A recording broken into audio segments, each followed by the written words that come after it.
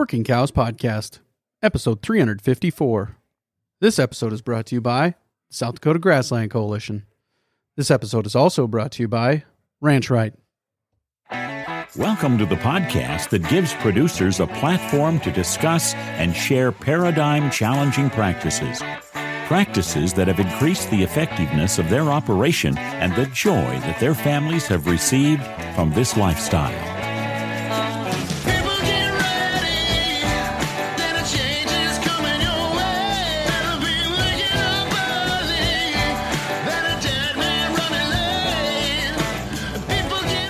Howdy, everybody. This is Clay Connery, host of the Working Cows Podcast, recorded exclusively in the Understanding Ag Studios. And this episode is brought to you by the South Dakota Grassland Coalition. If you're in the business of managing livestock, you've probably experienced drought, shortage of time, not enough help, and hefty debt. But facing one or even all of these challenges doesn't have to leave you worrying about how you'll make it through another year. Learn how to increase your stocking rates, extend your grazing season, increase plant diversity, retain moisture in your soil, spend less time and money on weed control, and much more at one of the South Dakota Grassland Coalition's grazing schools. During this 3-day intensive program, area producers along with presenters from state and local agencies combine hands-on activities in the field with classroom-style presentations to walk you through the steps necessary to create a grazing plan that suits your unique operation. Reserve your spot at one of the 3 grazing schools today at sdgrass.org. Very excited to be joined today by Cooper Hibbard. Cooper is one of the members of the team there at Sieben Land and Livestock. I've talked to him a little bit about the history of that ranch before. That episode will be linked in the show notes page for today, workingcows.net/354, and encourage you to go check that out.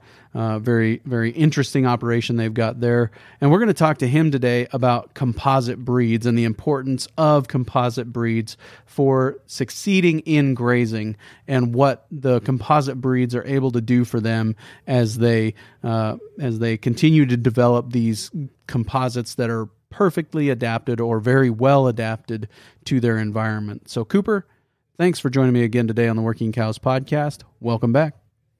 Thank you, Clay. It's good to be back. So I was climbing over the fence today into the barnyard where I've got a Jersey heifer and a Red Angus, kind of maybe an Irish red bull. And it's the wind chill this morning was 20 below zero. And I'm thinking, I'm asking a lot of a Jersey heifer from the Jersey region in England to come here and to thrive because it doesn't get 20 below in Jersey. They get whatever they get, 60 inches of rain a year, and they've got different soils and they've got this and they've got that, and so it kind of was I don't know how you want to say it. I red pilled myself. So yeah, I guess I had this moment of clarity, like, we're asking these animals to thrive in an environment so different from the one that whatever it is, hundreds or thousands of generations of them have been in, and now we're asking them to come and do that well. And so then it further down that thought process was, well, maybe the answer, rather than trying to find one particular breed, is to develop a composite breed that can do well in our environment, in our zip code. And even in America, that's going to be vastly different because central Montana, west central Montana is vastly different from Missouri, is vastly different from Virginia, and so is vastly different from Florida. And so we have all these different variations, and just to think that we can grab one particular breed and bring them here and expect them to adapt is a big ask. Would you agree with that? Wholeheartedly. Yeah, I would. I think that's well said. So what has been your experience with composite breeds? So my experience with composite breeds dates back to probably 2006. My uncle Chase, who has managed a ranch for nearly 45 years, he started bringing on some black composites in 2006 or so, from Radokovich's in Iowa. And actually, when he brought him on, it was a big family discussion. I remember all the emails going back and forth and about the benefits of composites. And so we had these composites side by side with low input Black Angus bulls from renowned bloodlines, and running our environment, and became pretty clear that the composites were just a hardier animal. And that was on the front end of that black composite being developed.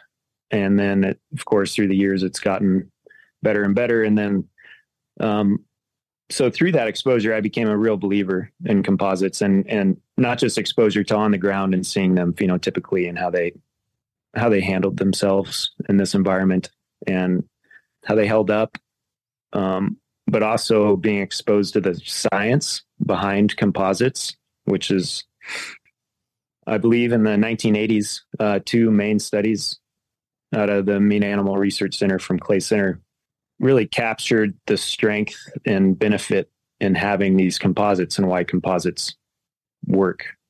So the science behind it, and I think you and I touched on this in that last episode where you and I visited, so I'll just try and glass over it so we're all on the same page. But basically, if you have a true composite, would be 5 or more breeds under one hide. And if you have that genetic variation within one animal, then you capture about 88%, 83 to 88% heterosis. Heterosis is your hybrid vigor. And F1 cross, so a black baldy cross, would have a 100% heterosis, 100% hybrid vigor. But then when that calf becomes a cow and has a calf, that second generation, the heterosis is diluted by half. And then with each consecutive generation, it gets diluted by half. And so it becomes, if you're going to try and maintain some sort of hybrid vigor, a higher percentage of hybrid vigor, then you really need to have a very complex breeding program. Or you can use a true composite and capture that 88% heterosis effect that does not get diluted from one generation to the next. And that has a very tangible result and correlation to actual functionality on the ground, with better milking ability, higher longevity, more fertility, more resistance to disease, higher doability on grass, like 30% fewer calories needed to get the same result as one study that I saw. And so it's very real. And so rewind eight years ago, I was exposed to Johann Zeitzman from Africa, and he's a real believer in composites. But his take on it is that the heterosis effect is just a side benefit. The real effect is, to your point, mixing and matching breeds to better fit your environment. And so once I read through him, then I just kind of doubled down on how important composites are for functional genetics. If you're in an operation that really has taken out the crutch from underneath your cows and are relying more on them to work with Mother Nature and perform without being too propped up. Is that content from Zeitzman, is that in his book, Man, Cattle, and Veld? Is that where you found that? It is. Yep. So I want to back up to the beginning of the history of composites at Sieben Land and Livestock. And you said 2006, and they came out of Iowa. Can you tell me what prompted even looking? Do you know why Chase was even willing to look somewhere for composites? I don't really know the genesis of that story. I do know that he and Steve Radokovich were both part of this group called Western Ranch Managers group that would meet annually. And Steve is a fascinating, very knowledgeable, very savvy cattleman, and he understood the science and the power of the science behind composites. And so he, I think, starting in the 70s or 80s, started a composite, and then he also doubled down on that once the science came out from Meat Animal Research Center. And so, anyways, it was through conversations with Steve Radokovich that Uncle Chase was exposed to this concept, and really wanted to, and then through that relationship, wanted to experiment with these bulls and help Steve Radokovich kind of, be a sounding board for developing these. We'd put them through, a real world Montana ranch, rough country test. And I think that was valuable for both parties, because before that, Steven mostly had I think he mostly had a red composite herd, and he started a black composite herd in the early 2000s. Is my recollection anyways. Sure. Yep. Do you remember what the composite was comprised of? Yeah. So Radokovich's composites, again, to my recollection, would be black and red Angus, Hereford, Simmental, Gelbvieh, Shorthorn, I believe Barzona, and I believe Sinopole. And I think they had just a splash at Tarente in there way back when. Yep. And is the Barzona, are all of those English or continental breeds, or is the Barzona an African breed? The Barzona is actually composite. Oh, okay. And I'm probably going to misspeak here, but I think it's Shorthorn, and either Hereford or Red Angus, and maybe Brahma. Sure. And then the Sinopole is more of a African influenced breed from the Caribbean. You brought them to Montana and put them on low input Angus, black Angus cows. Is that right? Yeah, for the most part. I mean, it's just a classic commercial herd. Meaning we were Hereford, 60s through the 80s, and there's, I don't know what else in there. A lot of Simmental at some point, probably in the 80s. So it's just kind of a classic rainbow herd.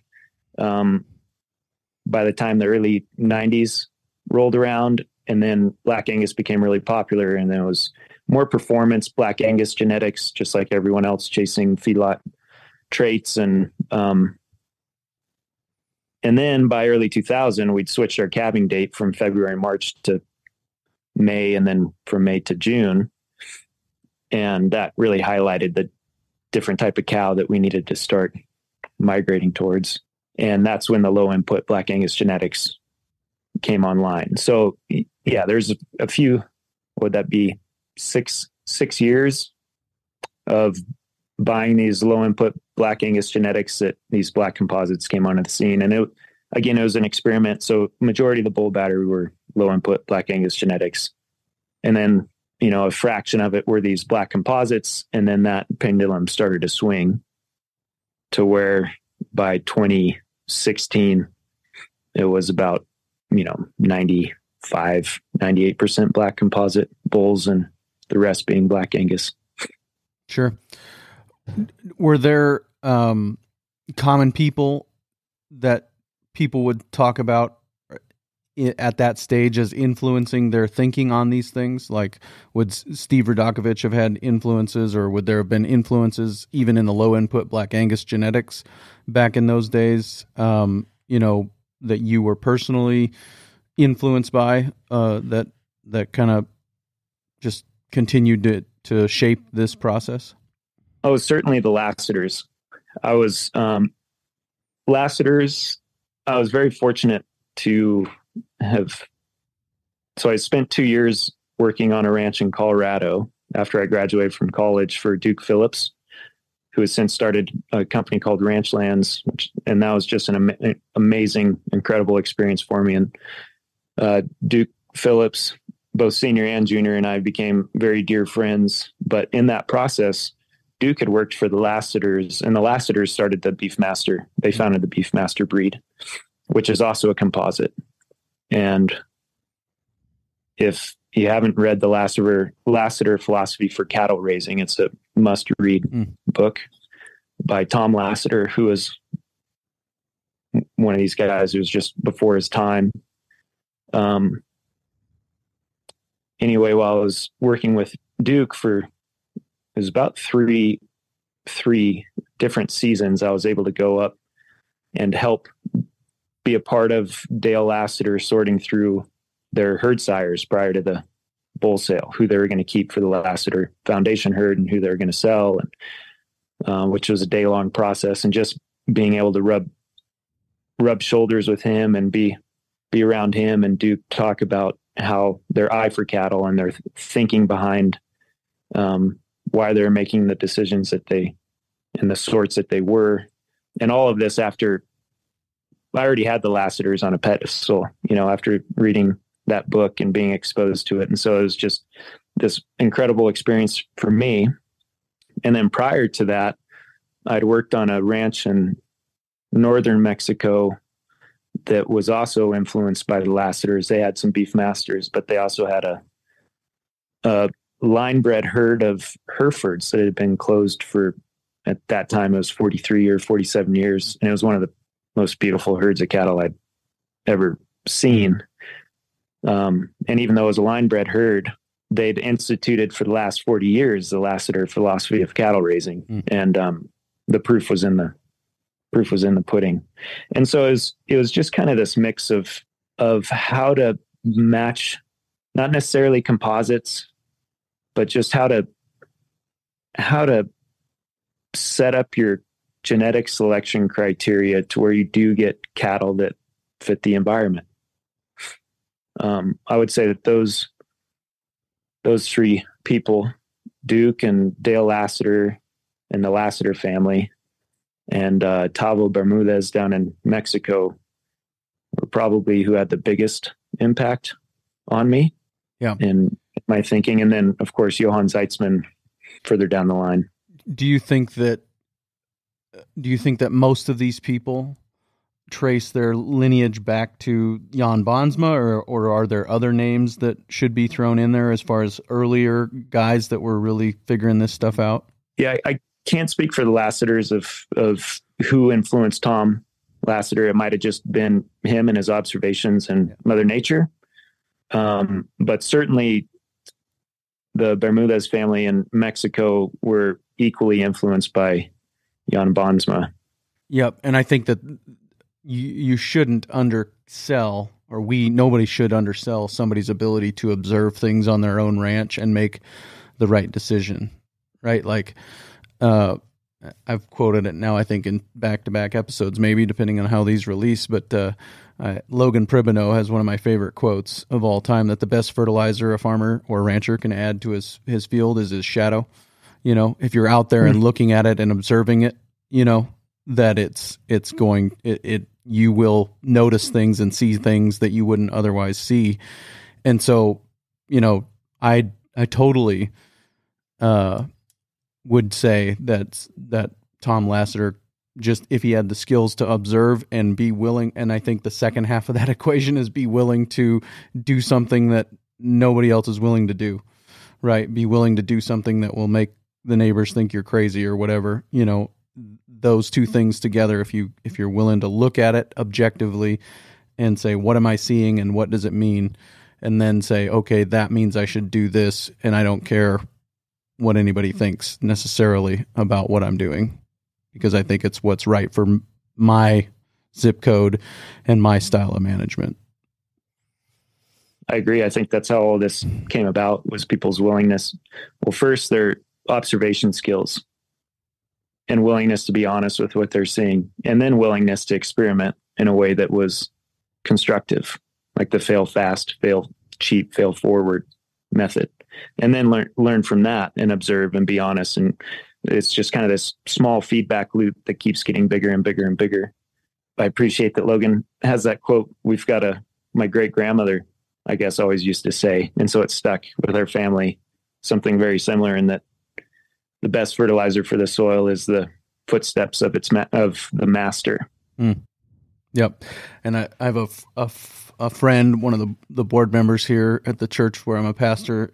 He's full of proverbial statements, and not all of them come from the book of Proverbs, but one of them is the eye of the master fattens the lamb. That if you're out there looking at them, you'll notice things that you could potentially fix before it's causing an issue. And so, yeah, they're all. And really, what we're talking about is the journey of mastery too. Yeah.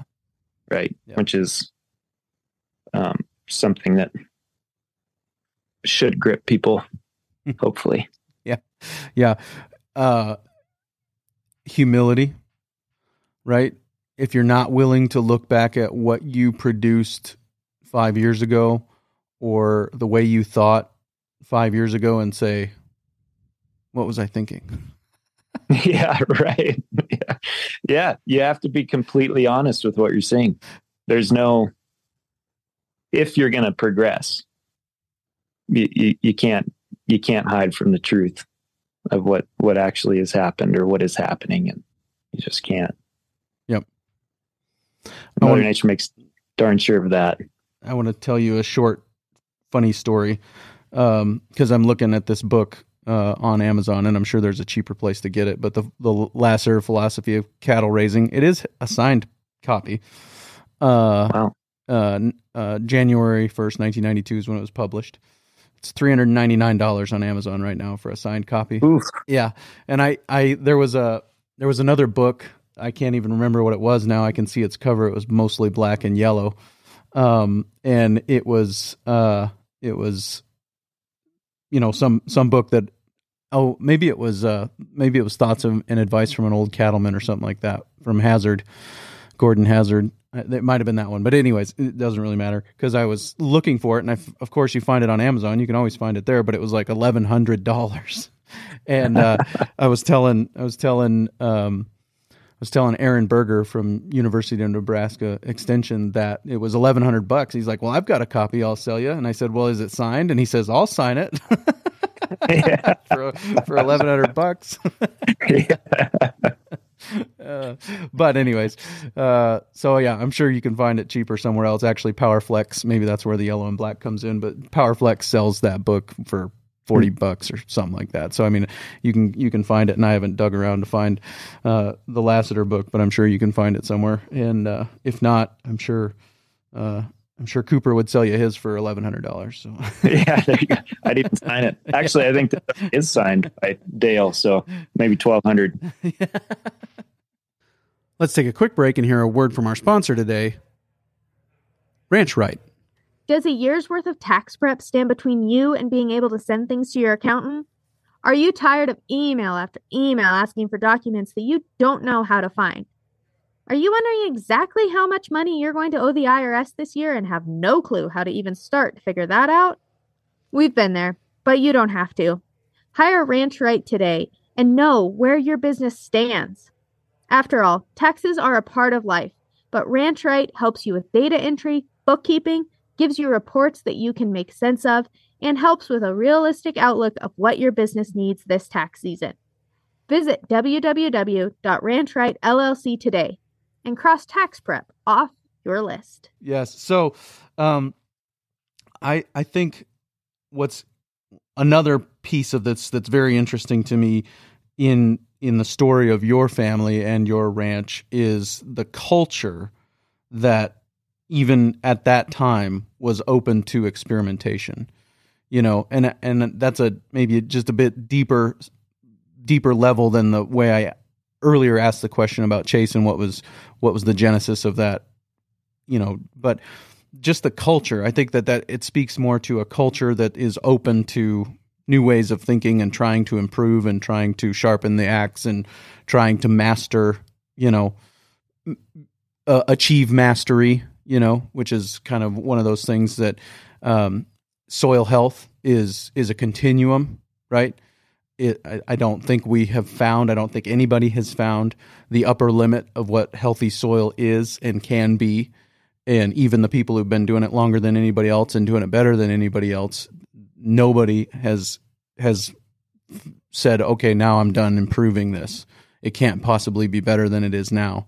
It just continues to compound and cascade in its positive effects. And I think that's mastery too. Like, you never actually get there. You don't actually reach that point, but you continue to try and improve where you're at. So can you speak to that culture that was open to experimentation? My family's really, really fascinating. So I'm fifth generation, 6 generations on the ground, and just like all generational producers, we're conservative by default. You know, you need to be conservative because it's very different than my great grandfather who founded this place. He was a pioneer and he made it so he could lose it. And that has a different feeling with something that is passed down to you with a legacy attached to it. All of a sudden you play your cards a little bit differently. Yet with that, especially in the 4th generation, so my Uncle Chase, my dad, and my Uncle Whit really started to search for what is possible. And I think that that's kind of the underlying theme of that culture that I have wholeheartedly embraced, and maybe took it and ran with it in some instances too far, and certainly made people uncomfortable. But just this constant search for what is possible, that might have come from when my grandfather was killed in a plane crash when he was in his 50s, and no one was ready to take over the ranch. Uncle Chase was oldest, and I believe he was 26 or 27 at the time, and he was in the middle of a very promising banking career in California. And my dad was 24 at the time and certainly not ready, and same with Uncle Whit. They're twins. And so they came home, and it was advised by all forms of counsel to sell the ranch. And then Dad and Uncle Whit and Uncle Chase they couldn't do it. They're like, we'll be damned if we sell this place. And so that might be where that was born about, was we're going to make this work. We have to be creative. We have to find what is possible while shepherding and stewarding what we have. So that might be the spark of that culture. It's probably a reignition of that because of who my great-great-grandfather was. He was certainly a resilient, very savvy, very humble pioneer. And so, yeah, I think it's that mix between, really stewarding what we have, but also knowing that, and this is something that I took hook, line, and sinker and just saw the writing on the wall when I was a teenager, was we can't keep doing what we've always done. It's not going to work. We won't have a ranch by the end of my career if we did. And so that's why I became very, very hungry and intent on going out and learning from people who are doing things differently in a progressive way that was building soil and growing more grass and breeding for the right type of cow in order to graze the way that you need to graze. I was very serious about that. And that is still what drives me, because we've got to find a new way. There's got to be a new model. And what's been so encouraging is that I think that what we've been finding out here is very, very promising. And I think it is breaking through towards that, this building this momentum to take it to the 6th generation. And that for me is what it's all about. That for me is why I'm here talking to you about composites, is because I think that's part of the answer for us in our system. I'm not saying for everybody, but for us in our system and what we're doing, that's part of the key moving forward. Yeah. Was your great-grandfather came to bare land? Is that right? Came to that place. There was nothing there when he got there. So he walked across, he was basically an orphan when he was 17. His his family immigrated from Germany when he was 2. They ended up in Illinois. And then when he was 17, he and his brother and 2 friends basically walked out from Illinois to the Gallatin Valley, which is Bozeman, Montana, following a wagon train. That was in 1864. And anyway, he got into freighting, and from freighting, after numerous years of freighting, he'd buy old used up oxen, fatten them on grass, and sell them to mining camps. And that's basically how he got into ranching. He became very successful, and he bought and sold ranches all over the state. And at the end of his career, he had 2 main ranches, Sieben Ranch and Sieben Livestock, and 2 daughters. And each daughter got a ranch, but both of those ranches he purchased from other settlers. Yeah, but it still speaks, walking basically from Illinois to the Gallatin Valley. It still speaks to that pioneering spirit, and I'm trying to think of the polite way to say this, just courage. I mean, incredible courage, incredible fortitude, all of those things. And frugality, all of those things, so I think it all contributes, we call it a heritage for a reason, because it does influence who we are even still, to this day.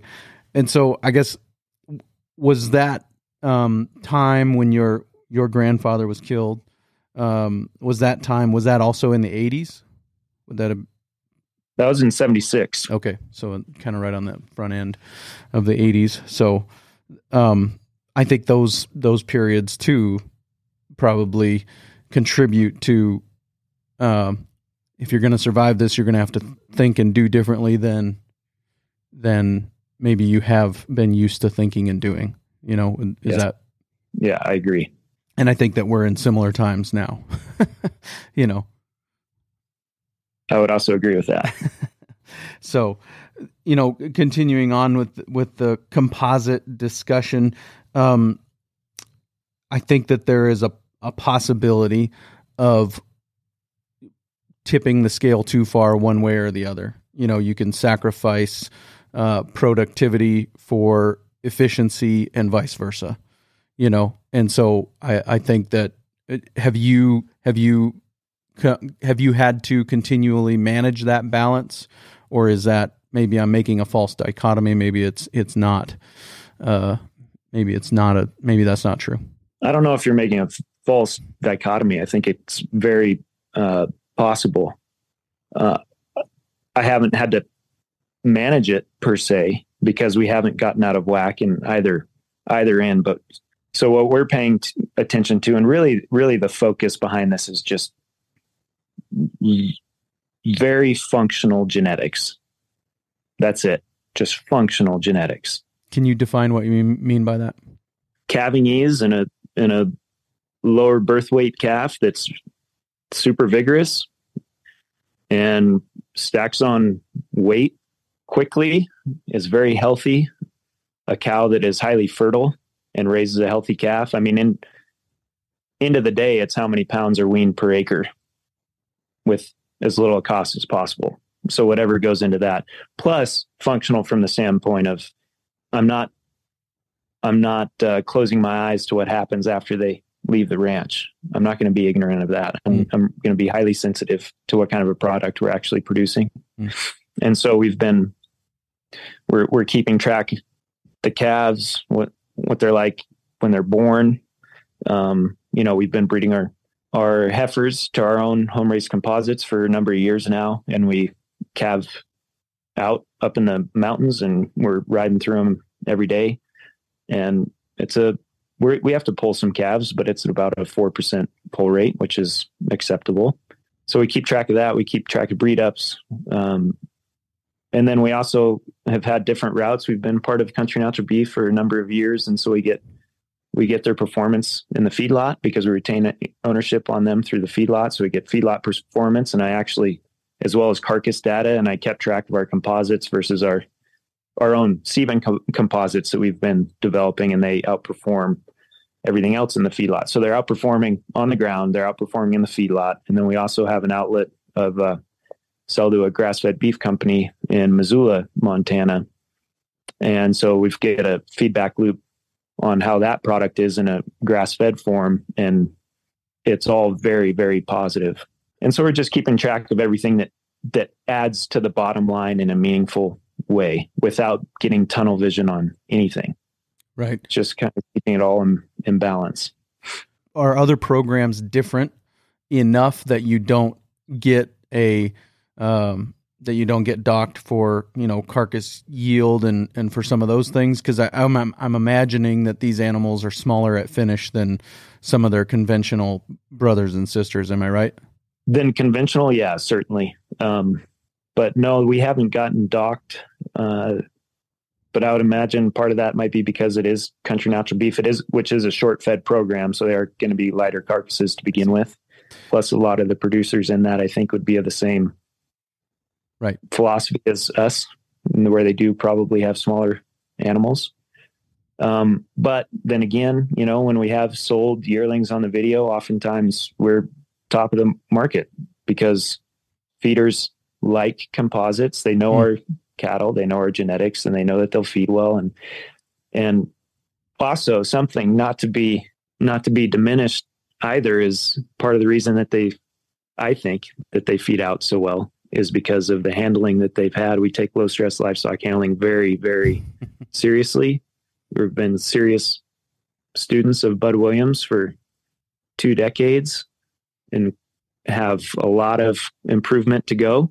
But part of the benefit of adopting that type of philosophy and working cattle the way that we do is we're teaching. We want animals that are sensitive and respond well to pressure, but they can also handle pressure psychologically, can handle pressure because they know that there's a release. And so when our critters when they get shipped, I've had calls from buyers where they're like, hey, there was only a 7% shrink on these. Are you sure that your scale's okay on that end? Usually it should be at this distance, it should be 14%, but they're back again the next year buying them. The reason there was a 7% shrink was because they weren't stressed out. Right. And then they're back again buying the next year because they fed out so well on that end. They can handle pressure. They can handle stress. They're just emotionally and psychologically fit for that. Yep. Sorry, another segue, funny story. I'll never forget the first time I reached out to you to talk on the podcast, and your first response was, "Are you sure you don't want to talk to my uncle?" Yeah. Yeah, he's the famous one. Yeah. Which, to my chagrin, I still haven't done. To my shame, I haven't talked to him. So, but we'll get that done. Lord willing, eventually we'll get that done. But anyways, so another piece of this that sounded important to me was the experimentation aspect of it. And what you said was, and in the original, back in 2006, the original composite experiment was 10%. Is that right? 10% of the bull battery probably was something like that. Yeah. Smaller. I mean, it wasn't near half or anything like that. No. And so then you rattled off, fail fast, fail cheap, fail forward. Right. And so these safe to fail trials, as some would call them, if I fail at this, it's not going to break I'm not betting the farm on it, literally. It's just something that we're going to try and keep an eye on and see how it works. So, has experimentation continued to be a part of this? Have you continued to research breeds and find new breeds and say, well, let's see what they can bring to this herd?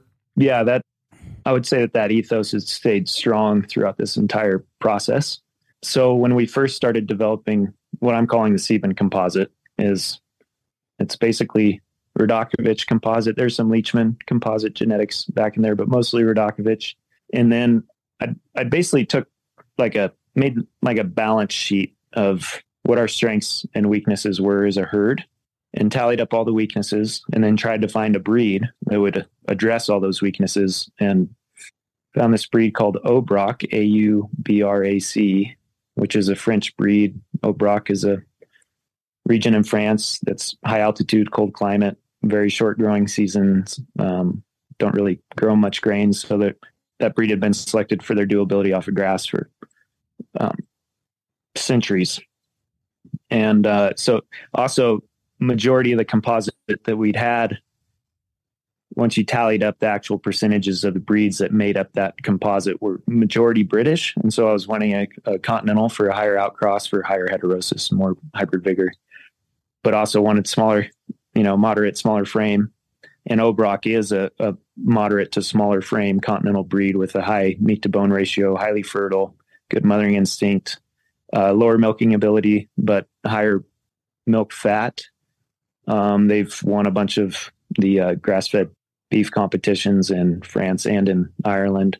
Anyway, I found an Obrock bull, and here in Montana, it was the rancher was going to just haul him into the auction ring in town. He was retiring him as a 6-year-old stud, and so I was like, well, we'll buy him. So we bought the 6-year-old Obrock bull, and there's 2 ways that we select bulls. One is riding through our 6-year-olds. Well, riding through our mob, which is all our cows that are 3-year-olds and up, and selecting anything that's 6 years old and up that fits our criteria. If it has a bull calf, and this happens during the first cycle, calving in the first cycle. If it happens to have a bull calf, I don't care what the calf looks like. We'll rope it and put a tag in its ear, and then it stays intact during branding. The second way that we select for bulls is putting a bull in early, like a month and a half early on our calving first calf heifers for 30 days. So these 2-year-olds, they start calving 25, 30 days later. After they start calving, we'll drop a bull or bulls in of our choosing, and then we'll pull them 3 weeks before the rest of the bull battery goes out. So they breed the elite of the elite, the most fertile heifers in that peer group. And so that's what we did with this Obrock bull, is, to your point, a smaller, safe experiment, because it's not like there's going to be many calves. And sure enough, we only had 6 half-blood Obrock bulls that following April. And 6 half-blood Obrocks, 3 of which were bulls that following April. And then once they were yearlings, we put them in early on our calving first calf heifers to get the quarter bloods.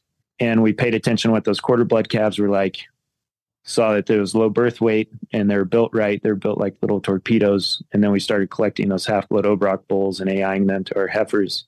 And pretty soon we had hundreds of quarter blood Obrock calves. And we just kind of hit the pause button because I wanted to make sure it wasn't moving our carcass traits or feedlot performance backwards, because everything else had been moving in a positive direction. And we got all the data back and everything. And on that end of it, feedlot and carcass was also moving in a positive direction. So once that happened, then we're all in. Majority of our bull battery is all home raised now. And of that, a majority are quarter blood Obrocks. And then we're now in the middle of what I'm calling phase 2 of building our composite, which is stacking composites on top of composites. So we're taking those quarter bloods, we're putting them in early on our calving first calf heifers, which are all full composites by now. And by doing that, we're tightening the bell curve. That's one thing I didn't mention earlier is even though you have a higher genetic variation in a composite, because you have 5 or more breeds under the same hide, it actually narrows the bell curve for genetic expression. So you'll get a more uniform calf crop with a true composite than you will with even a purebred herd. And so in this phase 2, where we're stacking composites on top of composites, it did tighten that bell curve. And that's one of the things I noticed this last fall when we were sorting through our bull calves. They were just all cookie cutters. It was unbelievable. And we hit the pause button on that. It was just a 1 year on the phase 2 to give it some time and start getting some feedback, let that feedback loop come around. I was very impressed. We were very impressed with those bull calves, and the heifers looked great, but that report card hadn't come in. And then, this part of the country, everyone's breed ups were down in this part of the country this last year. And those, as well as ours, were a few ticks down, but those phase 2 heifers, yearling heifers, bred up at 100% under the same management. So that's very encouraging. Maybe it's a fluke. There's a lot of variables in that, but it's also encouraging. And so after that, now it's like, all right, I'm all in on phase 2. We'll do that for a number of years. And then phase 3 will be bringing in another outside breed, which I did last time I visited with you. I was saying, I'd love to find and source some Drakensberger Sieben, which is this breed in South Africa. And because of that, I was actually contacted by a guy who knew of a guy in Australia who had a Drakensberger Sieben, and he now has it here in the States. And I tried getting some this last summer, but it kind of fell through. So anyway, that's potentially one route that we'll go for what I'm calling phase 3. And then we just kind of keep compounding that. Phase 4 will be just stacking composites on top of composites. If we get to phase 5, it's another outside breed or maybe another outside composite. So is that just from a practical standpoint, as far as getting semen from other countries, are there some countries that are easier to get it from than others, I would imagine? Yeah, I think from what I've been told, it's almost impossible to get semen from Africa. And so this Drakensberger Sieben was coming from a producer in Australia. How do you remove the static, to your point about maybe it was a fluke that 100% breed up or whatever, have you found a way to remove the static? I just think that we're managing so many variables, right? When we start to think holistically, we start to recognize how many things are actually influencing it. And, from even, it was 95 degrees the day we turned the bulls out or whatever, there's so many of these variables that can introduce static noise into these experiments. So do you have a method for compensating for that or for removing it? Some scenarios, all it is just static soup. And then other scenarios you can actually boil down to, here's 2 good examples. So ever since we moved our calving date from February and March, that first year they made the jump to May 15th. And then after that, it was June 10th. And we'd been in June 10th for a long time. And 2 years ago, we moved it back to like May 28th. But ever since changing the calving date, we've had a heck of a time getting our cows to breed back. And that's part of this. There's 2 real pushes from me for like really getting our genetics right. One is to graze the way that it's obvious that we need to graze. And 2 is so that they can also do so and perform at the same time. So breed back, raise a good calf. And once I came into this seat and was at the helm 10 years ago, I was really trying to get this breed back thing figured out. And it was just year after year, you think they're going to come in and our goal is to breed up in the low 90s and we'd be in the high 80s. And it's just felt like I was hitting my head off the wall. Cause everything, it seemed like there's a lot of cycling, patties were hitting flat. We're taking nut ball samples every month. They should be good. Right. But you're kind of in the middle of the storm. And I was almost at a breaking point where it just didn't make sense and it was driving me nuts. And so we'd had a NRCS agent coming out and taking fecal samples for nutball analysis, which stands for nutritional balance, where it tests the crude protein and amount of energy and mineral levels and correlated with that cow's diet, what she's getting, what she's eating. And a part of that test is you have to body condition score the cows, which is subjective, but it was the same NRCS agent every month, which takes a lot of the subjectivity out of it.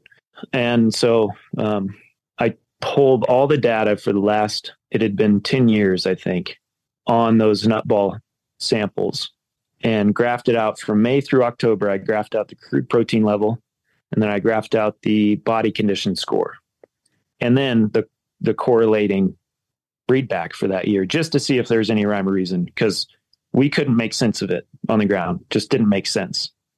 We're trying so hard. Because part of the question was, should we supplement the cows through breeding? And when that decision is on you, and it's a decision it's going to cost tens of thousands of dollars. And you go out in August, right before bulls go out, it's like, no, they're body condition 6. Their patties are hitting flat and sloppy. There's no way I can justify spending tens of thousands of dollars right now. So it was like, I really needed just like this rule of thumb management direction to help me do my job and clear out this static noise that you're talking about.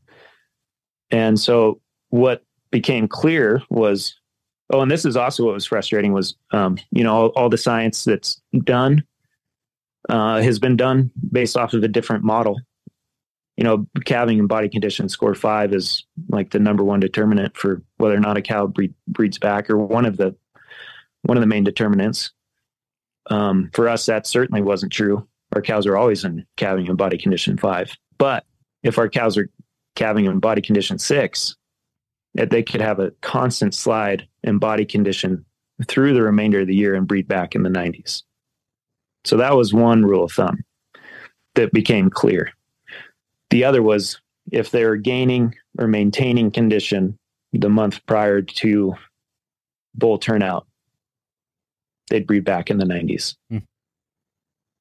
If they did not calve in body condition 6, which doesn't happen very often, and lost body condition the month prior to bull turnout, then they would not breed it back in the 90s. So then that quieted all the static. It's like, this is what's happening, which I'm sure a lot of your listeners right now are like, well, duh, like, of course. But for us, it was a hard thing to navigate through. There's a lot of noise going on, a lot of variables to try and sift through: heat, flies, water, grass, predators, all of what you're talking about. So the rule of thumb now is, well, if they're not body condition 6 when they're calving, we're buying supplement, and we're going to supplement 3 weeks prior to bulls going out. Sure. That's it. Yep. And so that was a huge relief to have that. I've heard it said before that sometimes it's okay, or it's even good, to have variations in body condition throughout the year. And I'm wondering if that's also contributing factor. Like you said, if they were losing body condition prior to turnout, or if they were not gaining body condition prior to bull turnout, that affected the breed back negatively. And I'm wondering if that, maybe if they slip a little bit prior to, a month or two prior to bull turnout, and then they're gaining, they're on the uphill climb. They're on a positive plane of nutrition prior at bull turnout. If that would also contribute positively, or is that? Do you think that's correct? I've heard people say they'd rather have a thinner cow on the gain prior to bull turnout than a fat cow, right? That's stagnant. Yep. I think that gain is crucial. And my Uncle Chase he's a real sheep man, and he's like, yeah, for sheep, like, it doesn't matter what kind of condition they're in for bucking season, as long as prior to turning rams out, they're on the gain 2 weeks prior to rams going out, and for the first 2 weeks. Yeah. Right. And I mean, that goes to flushing, right? In those, in those situations, you're flushing them and getting more twins, getting more multiple births generally when you have them on the gain and they're cycling harder. So, and that's a big part of profitability, as I understand it, in the sheep business is multiples and getting them to survive. So, a couple of things as we point towards wrapping up here. How do you manage gestational lag? I mean, you've alluded to it here, that you did that, the phase 2, part of that phase 2 experiment was that we're pausing it for now while we can get some of that feedback. And so is that just what it is? We're not going to do anything for a minute till we decide that this is a good thing to do. And then if it is a good thing to do, we'll move to phase 3, or do you take that time to do another experiment with another group in a different, with a different emphasis? So when we hit the pause button for 1 year on that phase 2, we just went back to what we'd been doing prior, which was taking our half blood Obrock bulls and putting them in early because we knew that program worked. So that's what we reverted to, which was still significantly more progressive or advancing us towards our goals than any other option at the time that we were aware of, other than potentially this phase 2. But now after seeing the results, we're all in on phase 2, and then phase 3 will be next. And when that happens, probably in the next 3 years, I'd imagine. Yep. And then the last question that I have written down here so far is, what has occurred to me is that there's a lot of these guys that are all about the genetics and all about finding these really functional females and functional genetics and all of these things. They're all in on the cow side of it.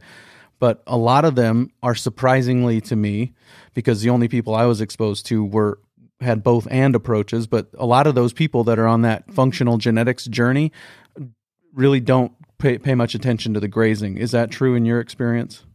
It's interesting that you say that. I can't think of, basically, yes, that is true. And I know that there's other people that are paying attention to it, but I would say generally speaking, it's if you're obsessed with the type of genetic selection that you're talking about, that's where a majority of your focus and energy goes, and maybe less so on the grazing front. Which ours, we were doing the composites.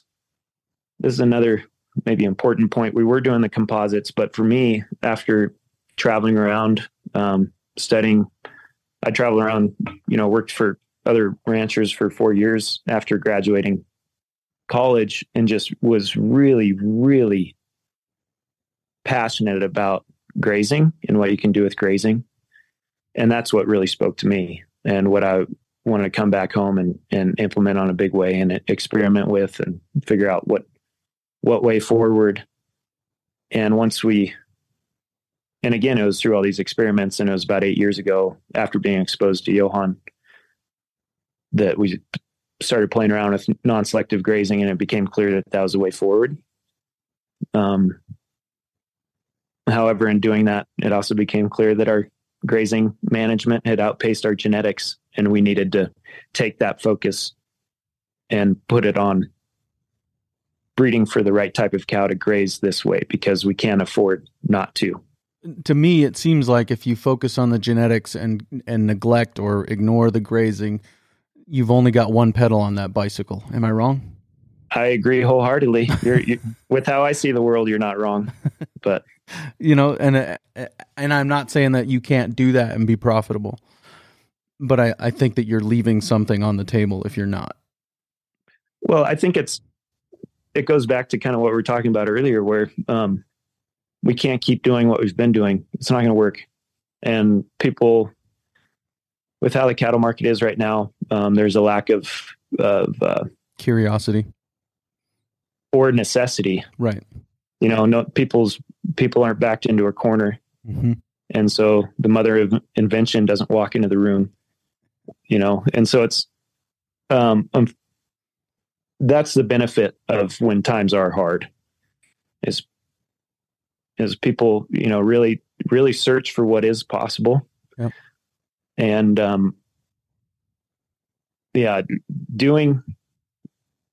searching for and breeding for functional genetics without a real intent focus on pushing the envelope in the grazing department, you're leaving a lot on the table.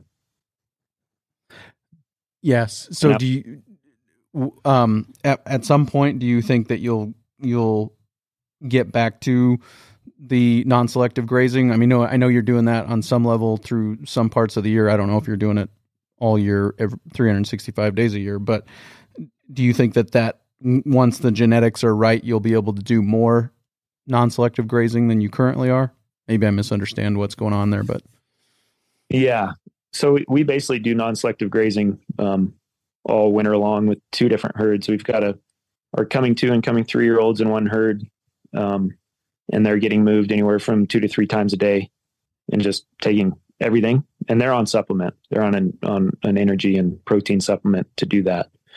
Our coming 4-year-olds and up are in one big mob, and they're getting moved once a day, December through May 15th or so.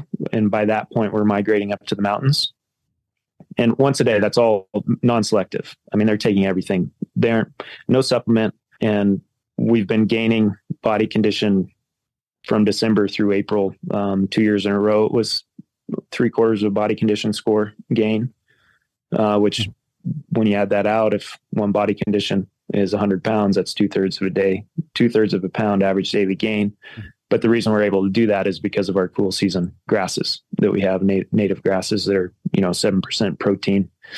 So that for us is our unfair advantage. And then fast forward to third week in May, we're migrating up into the mountains, into our summer country, a lot more terrain. And the graze periods prior to calving will be 3 days. And then calving will open it up to about 10 days and then ratchet it back down anywhere from 5 to 8, depending on the terrain. But the nutritional plane is much higher. And for the most part, they're non-selective grazes. But to your point, when was it? 2 years ago, last year was very humbling winter. Not only was it incredibly hard weather-wise, but from a forage perspective, it was very humbling because we'd had a super dry summer. There wasn't much organic matter, but we had a very good September rain. And so there's 6 to 10 inches of green grass. And so the ratio from green grass to dormant feed was way out of whack. And it was as if we're grazing our cows. I mean, it was washy all winter. It was as if we were grazing our cows in April for 5 months. And so they were never content. It was really hard they were never full. And I mean, ideally we could have been setting out straw bales or something like that, but you just can't get to a lot of these places with large enough equipment to do that. So that was really tough. So if you ignore last year and rewind 2 years ago to a more quote unquote normal year, usually, because the mob is, as I said, coming 4-year-olds and up. So usually the 4-year-olds are in the poorest condition. They're still growing teeth. They're lowest in the pecking order. It's just life's tough for them. It's their first time in that scenario, in that system with that, there's 800 other cows in that group that they got to navigate through. Right. And survive. But 2 years ago, the 4-year-olds were, in the best condition, and they're like the first wave of our Sieben composites. So that's, again, really encouraging. And Dave Ward, our cow boss, he and I were talking. It's just like, man, could you imagine if and when the whole herd is like this? He was saying, he's like, I'm going to have to push them harder. So, I mean, you'd have options. You can either graze even more non-selectively, which I don't know how that's possible from what we're doing usually. Or you can leave calves on longer. There's just some real options there. Which probably contributes to better rumen development and, some other things that might pay dividends down the road. Leaving calves on longer, that is. Right. I agree. Yep. All the epigenetic factors that come into play. Yep. And this is, this conversation is obviously scratching the surface. And I think what it indicates to me is that somebody should probably start a podcast specifically focused on these things. And if somebody's interested in doing that, it would be a great marketing tool for somebody who wanted to sell bulls that were developed this way. And I'd be happy to help them do that.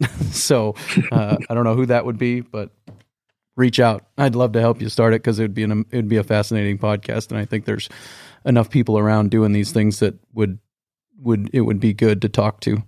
There would be enough of them to keep it going for a long time. So anyways, to that point, is there anything, just something glaring that I missed or a question that I should have asked regarding this?